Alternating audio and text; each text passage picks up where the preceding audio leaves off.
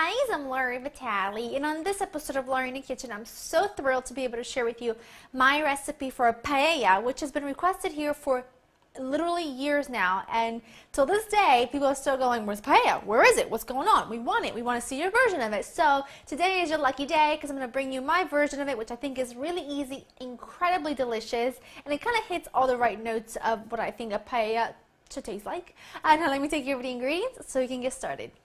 I need some boneless, skinless chicken thighs cut into about bite-sized pieces, some chicken stock, add border rice, I'll talk about this in a minute, some finely chopped onion, garlic, this is some Spanish-style chorizo that's been cut into little coins, smoked paprika, some saffron threads, these are some chopped canned tomatoes, olive oil, salt and pepper. These are just the ingredients to make the base, and then I'll show you the additional ingredients that are going to go in at the end.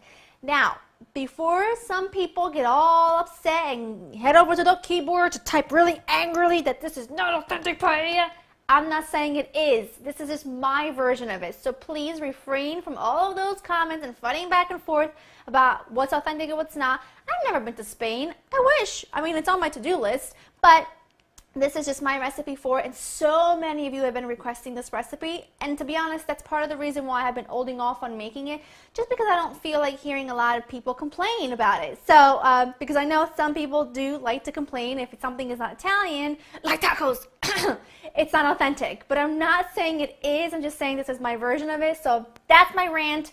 Don't even comment, don't even leave it behind, it's done. Now, for the rice, traditionally you should use bomba rice or Valencia rice or paella rice. But if you live in a small town like I do, it is hardly ever going to happen that I can find paella rice in my local supermarket. I usually have to order it online. So most of the time I just use arborio rice or risotto rice, which works just as well in my opinion. Any short grain rice will work fine. Now the key to paella, I think, is the right pan. Now this is a paella pan. It's really nice and wide, it's shallow, and this allows for the mixture to cook in one single layer, and the rice gets that toasty brown deliciousness at the bottom that a paella should have.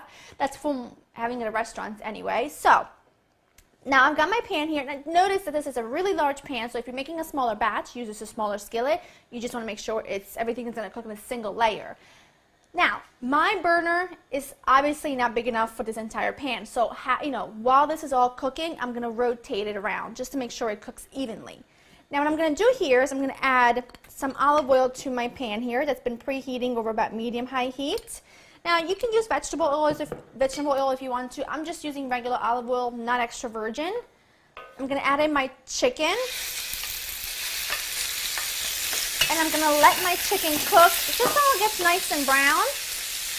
And as you can see, that's just the chicken. Once you add the onion and the chorizo and the garlic and the rice, everything just is going to get built up beautifully. Season this with salt and pepper and let it cook until it's lovely golden brown on all sides. It doesn't have to be cooked all the way through, but you just want good color on it.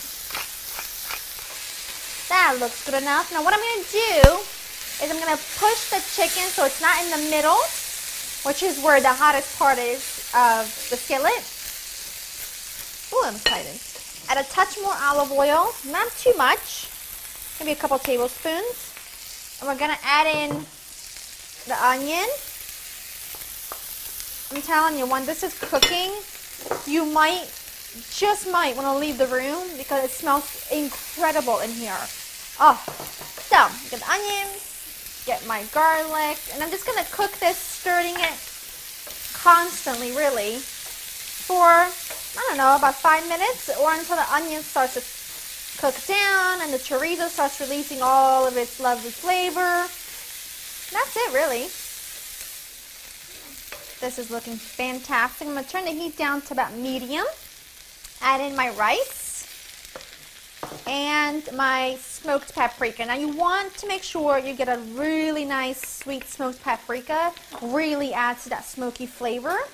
Now I've had paella quite a few times in restaurants, and the one time I had it, it actually was cooked with rabbit and a little unusual, and it had calamari in it, and I've usually had it with mussels and shrimp and clams, the seafood part.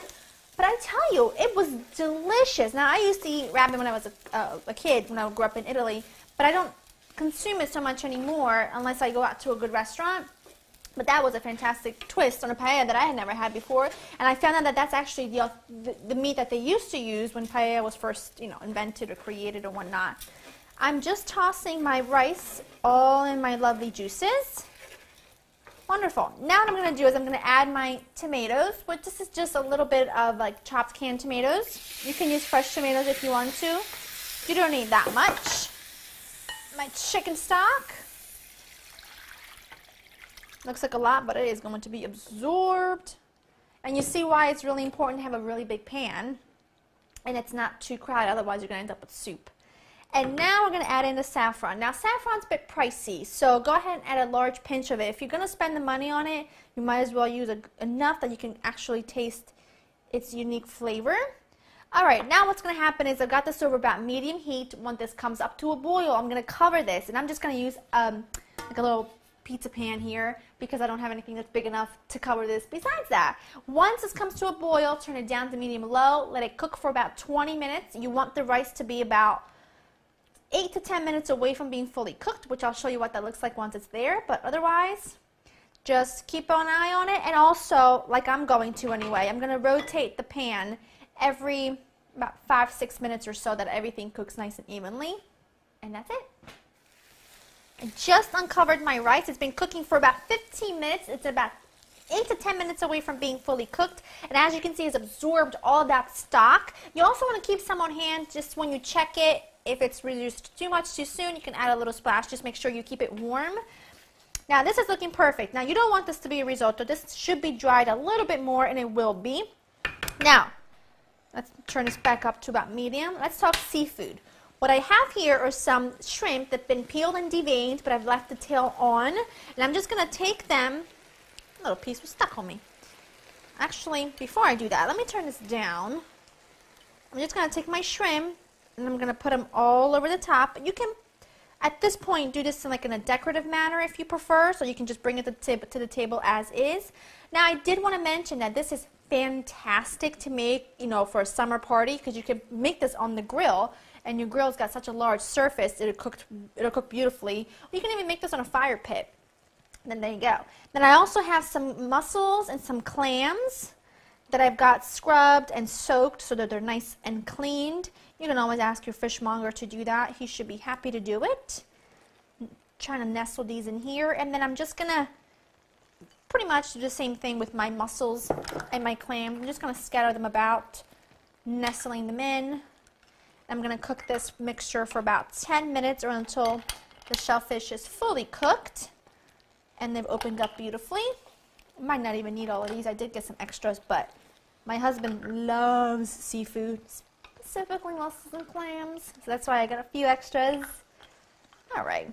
Why leave them out? Might as well, right? And then you've got your clams. Now the clams, I'm probably not going to put all of them in there. These are little neck clams, but little manila clams would be beautiful as well.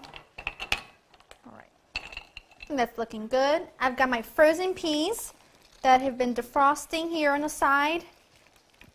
Just scatter these all over the top. And when you fork this all together, it's going to be beautiful. Okay, lid back on. Medium heat, about 10 minutes or until all the shellfish is cooked. Rotate the pan halfway through so that it cooks nice and evenly, and we are going to be in the home run. We're just going to need to season this with a little salt and pepper when we're done. Decorate it with some fresh parsley and lemon wedges. Business, baby. Be ready to eat. This is amazing. Now what I've done is I've taken off the lid, cranked the heat up way too high, and now you could have left everything beautifully arranged. I don't like anything perfect. Gets on my nerves. I want it to look family style. I want it to look beautiful. Now when you turn it way up to high, this rice starts to cook and get toasty like that and brown, and that is essential in a good paella from what I've had anyway. So turn it way up. That looks amazing. I'm going to season this with some salt and pepper. I've already tasted it for some seasoning, but it does just need a little bit more. We're going to add in a good amount of parsley, some freshness. I'm excited about dinner. Give this a good stir. You can see the rice gets all beautifully nutty and delicious. That's it. I'm just going to turn this off. Now I'm just going to scatter some lemon wedges all around. Now tell me that doesn't look incredible. Ah! I'm pumped about this. I'm just going to sprinkle some lemon juice right here. That's going to be where I go in with my fork and give it a try. I was going to say shot and try at the same time, so I'm going to give it a try. I want a piece of the chorizo, rice,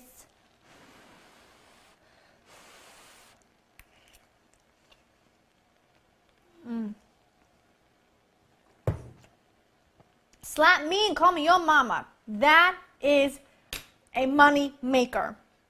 Wow, that's delicious. I'm thrilled to have shared this recipe with you. I hope that you enjoy as much as I do. I cannot wait till my doorbell rings and my friends show up, because it's going to make me look like I am a rock star. That I put so much thought into this and work, and it really wasn't that much work at all. It kind of cooks itself. Another great thing about this, it really stretches a buck with the seafood. I mean, all I used was a little bit of seafood, and this will feed 8 people easily. Go to LionandKitchen.com to get this recipe. I hope you've enjoyed spending time with me. Let me know what your favorite flavorings are in a traditional paella, or your version of it anyway. And I'll see you next time. Bye-bye.